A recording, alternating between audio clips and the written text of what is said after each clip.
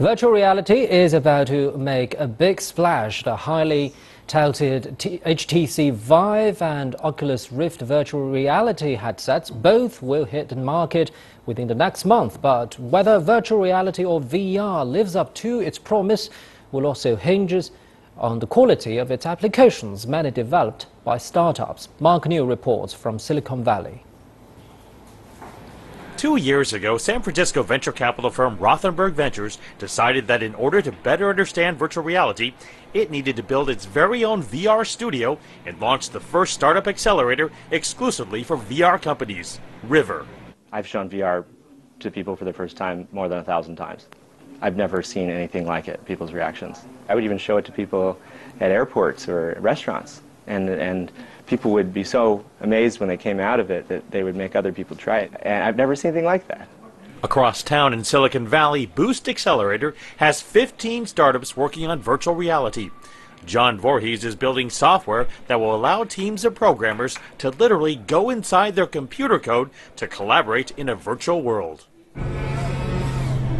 He draws inspiration from sci-fi movies like Tron.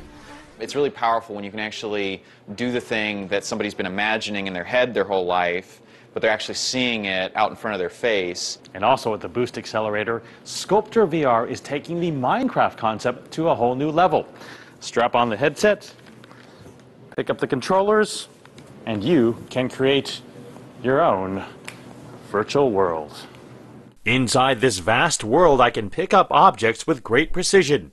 I can climb an enormous tree and then feel genuine anxiety. If I step there, I think I'm going to fall down, but I'm going to give it a try.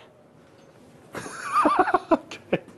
So that whole world with trees inside trees inside trees, that's all 451 kilobytes. That's about the size of like one image that you download online. And so when you let multiple people share an environment in VR, they really feel like they're there with the other person. Next door, startup Realities.io uses real photos to generate virtual travel destinations. You can teleport yourself by using your controller. When asked if virtual reality will lead to people becoming hermits, he focuses on the opposite. Essentially, there are lots of people out there who can't really go out of their chairs. So there's old people who can't travel to other places. There's people that just don't have the finances. We enable them to go to these places and see them once in their lifetime.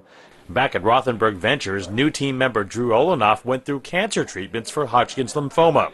While hospitalized, he was sent a VR headset from Facebook founder Mark Zuckerberg.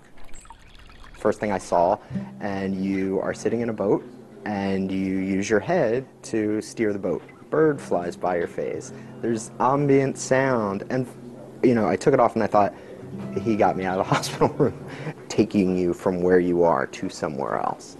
And if only for a minute, it took me out of my hospital room, it was worth it.